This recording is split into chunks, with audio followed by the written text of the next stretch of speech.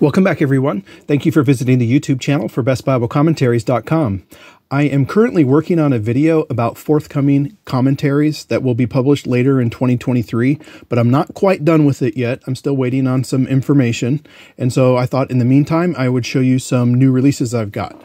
The two of them are Bible commentaries that I have received since my last video, and 10 are in the category of either biblical studies or theology that I've got in the last, I would say, probably about 12 months, maybe some are a few older than that, but definitely since I last did a video on that topic. So let's start out with the commentaries. This one I got in the mail yesterday, so it is available. I think it's actually a few months old now, but it's obviously the Isaiah volume in the Baker Commentary on the Old Testament prophetic books. So for a long time, this series, the Baker Commentary in the Old Testament series, was just wisdom literature, and they're very, very well reviewed. And in the last few years, more volumes have come out on other books. So John Goldingay wrote Genesis, for example, and Joshua, which is in my last video. And this is the Isaiah volume. And it's going to be mid-level like the rest of the series. The intended audience is pastors and teachers. It's almost 800 pages in length, and the author is J. Gordon McConville. Now, if you follow the world of Bible commentaries, that name might sound a little bit familiar to you. I have here off the camera here, I have two of his other really well-reviewed commentaries. This is 1st and 2nd Chronicles in the Daily Study Bible series. And this is from Westminster John Knox Press. And then another well-reviewed commentary that he has written is the Deuteronomy volume in the Apollos Old Testament commentary. And that's in the IVP. That's from the IVP publisher. So, like I said, I got this yesterday in the mail. I have not read it yet.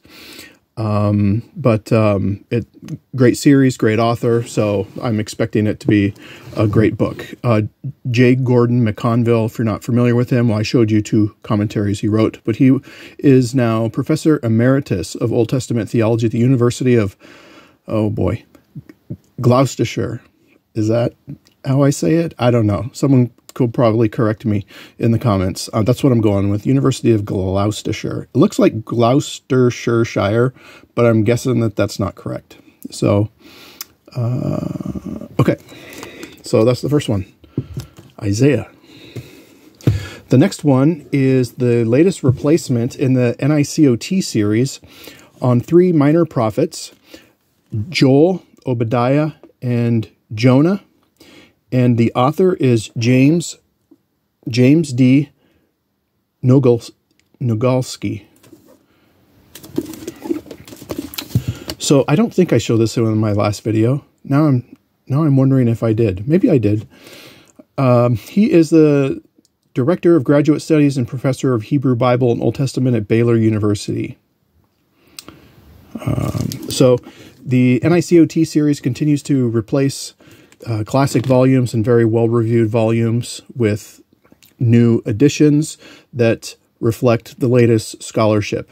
Now, for the really well-reviewed commentaries in this series, they'll still be available through Erdman's, but they just kind of lifted out of the series. So there's kind of like I think it's like kind of like a generic gray cover to volumes, to older volumes, so you can still buy those.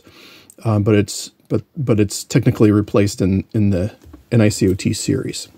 All right, let's look at some new releases in biblical studies and theology. Some I've spent some time with and some I haven't. So let's just go through them. So this one is called Is God a Vindictive Bully? This came out, I don't know, maybe 6 months ago, something like that. Is God a Vindictive Bully by Paul Copan. Subtitle, Reconciling Portrayals of God in the Old and New Testaments. So about 10 years ago, I read a Paul Copan book called Is God a Moral Monster? And I loved it. It was part apologetics, part exegesis, part theology, and I just thought it was really well done. And this is kind of the follow-up to that. And different topics, different problem passages. And I have read maybe 3 or 4 chapters in this so far. I really enjoy it. It's excellent depth. I'd call it more mid-level. It's not introductory apologetics or exegesis. But he is dealing with, some skeptics and critics who are offering more, what we might say, advanced arguments. And so I appreciate the depth that he goes into to explain and defend Scripture. So far, so good. I really like that one. This, hang on a second. Picked the wrong book. Let's see here. Let's do this. Okay. All right.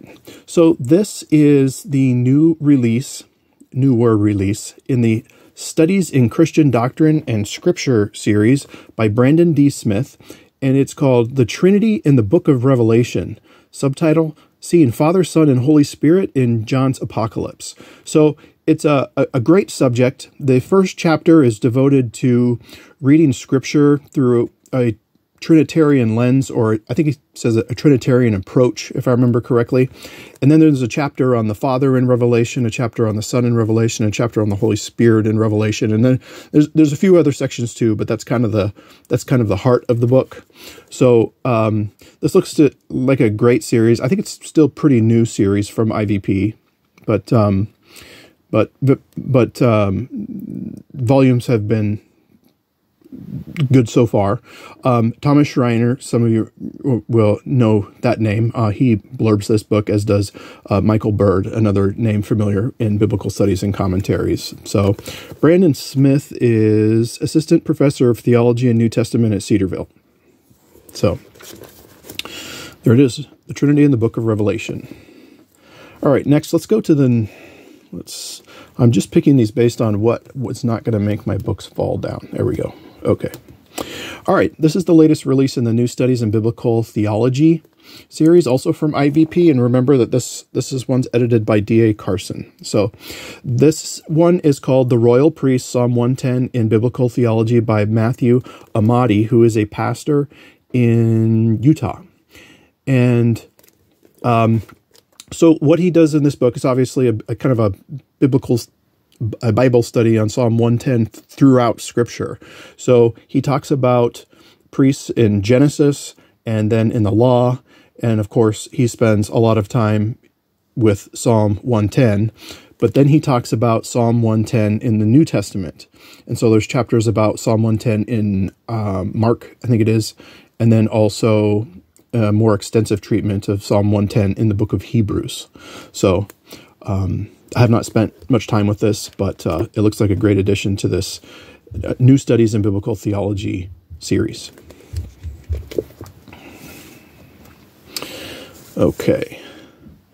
This actually, now I'm kind of wondering if this is a new release. This is new to me. Now I'm kind of second guessing if this is a new release or not. Okay, definitely not a new release. But anyway, this book is new to me, published in 2012. So it's new release if we count, if 11 years is considered a new release, then we'll count this as a new release. What really intrigued me about this book, maybe you're already familiar with it, you can let me know if you've read it before, is really the subtitle. So the title is Inerrancy in the Gospels. The subtitle is A God-Centered Approach to the Challenges of Harmonization. And last year in my church, I taught an 8-week series looking at the resurrection passages in Matthew, Mark, Luke, and John. And if you've ever done that before, studied them or taught them or preached them back to back, you know that you need to do some harmonization, I felt led to lead some discussions on harmonization and do some deep dives into harmonization to kind of put the narrative all together and united. So anyway, that's why this book kind of captured my attention. A God-centered approach to the challenges of harmonization. Darrell Bach, some of you will know that name. John Frame, some of you will know that name. They both blurb this book, and this is from Crossway. And apparently it is 11 years old. So, next. James Hamilton has written this book called Typology, subtitle Understanding the Bible's Promise, promise-shaped patterns. See that? Promise-shaped patterns. How Old Testament expectations are fulfilled in Christ. So James Hamilton, some will remember that he wrote the Revelation volume in the Preaching the Word series and the Psalms, 2 volumes on Psalms in the Evangelical Biblical Theology series, something like that. I think I was close anyway. All right, so this is from Zondervan, this is called Typology, and it's about types. If anybody, I think this might be the biggest book on types, just understanding types, like a kind of a hermeneutical approach to understanding types, how to recognize, how to identify them, how to interpret them, how to apply them. This might be the longest book I've seen on types. It's 400 pages. Let me know if you know of a longer book than that. But the book is divided into different sections. So he spends time talking about certain Old Testament types, Adam, Moses, or individuals, Adam, Moses, and then Old Testament events, creation and the Exodus. And he talks about their fulfillment, their New Testament fulfillment, and just how to identify types, read types, boundaries with types. I'm not sure if he uses that word, but I'm kind of using that word. Some authors and commentators and pastors have sometimes been accused of seeing too many types in Scripture. And so a conversation about kind of boundaries with types is appropriate in order to avoid reading into the text, in order to avoid eisegesis. All right, the next 2 are 40 questions from the 40 Questions series. Let's see, there we go. One on my left hand is on prayer, and one on my right hand is on the text and canon of the New Testament. So the one on prayer has, I really like the questions that the author came up with. Can you argue with God in prayer? Does our physical posture when praying, like how does that relate to praying, our actual physical posture? The first 10 chapters of the show are devoted to the theology of prayer. So he does start there, but it's sometimes it's the more sometimes what's more interesting in this 40 question series is questions I hadn't thought of before, I hadn't heard of before. Those really kind of capture my attention when I'm looking through the table of contents. So Joseph Harrod is the author of the prayer, 40 Questions on Prayer, and he is assistant professor of biblical spirituality at Southern Baptist Theological Seminary.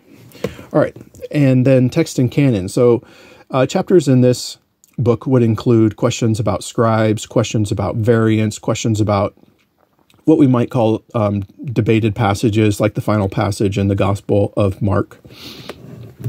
And Charles Quarles, actually I think Charles Quarles and L. Scott Kellum, they're both at Southeastern Baptist Theological Seminary. All right. And then we have, let's see, we got 3 more. This one is called 50 Ethical Questions, Biblical Wisdom for Confusing Times by J. Allen Branch. The 50 different questions. So the questions, and the book is 250 pages. So you can tell it's a couple of pages per question. A lot about marriage, a lot about sexuality and gender, which that makes sense because those are a lot, key questions being asked today. Morality, questions related to bioethics, questions related to Christian living, like gambling, profanity, racism. So there's a couple of questions in here that kind of piqued my interest, so I was glad to get this book. This is from Lexham Press, and Allen Branch is professor of Christian ethics at Midwestern Baptist Theological Seminary in Kansas City. All right, last 2 here are hardbacks. The first one is from Simon Gathercole. It's called The Gospel and the Gospels, subtitle, Christian Proclamation and Early Jesus Books. Some of you might be familiar with Simon Gathercole. He's written some other books in the area of Christology. This one is an examination of the biblical Gospels and also non-biblical Gospels. and he analyzes them, and kind of the conclusion is he's showing the uniqueness of Matthew, Mark, Luke, and John. So this book is 575 pages, and Simon Gathercole is professor of New Testament and Early Christianity at the University of Cambridge. So this is definitely going to be advanced mid-level, probably ideal for seminary reading or for pastors who are just interested in the topic, or anyone interested in the topic of the uniqueness of the 4 New Testament Gospels compared to other Gospels from the time period. The last one is called Re-Enchanting Humanity by Owen. I think it's Strachan. I think it is. Strachan. I'm not quite sure how you pronounce that, but wonderful book. It's called Re-Enchanting Humanity, A Theology of Mankind, so biblical anthropology. It's part of the Mentor series from Christian Focus Publishing. Even though it's kind of a bigger hardback, I would describe it as introductory, but definitely not superficial. So I think that a layperson would be fine reading this. I read the section on sexuality recently for some teaching I was doing, and it's just excellent. It's in depth, but Strachan is a good, clear writer and very easy to understand. So different chapters are image, as in the image of God, depravity, work, sexuality, race and ethnicity, technology, justice, contingency, and Christ. So I read the chapter on sexuality to this point, which is about 60 pages. So, and this is about 420 pages in length. So I heard him speak on recently on something on YouTube, and really well done. I'm not that familiar with him, but I am getting more familiar with him. And he is Associate Professor of Christian Theology at Grace Bible Theological Seminary in Arkansas. So there we go. 10 new releases in Biblical Studies and Theology and 2 new commentaries. Thank you for watching, and I'll see you next time.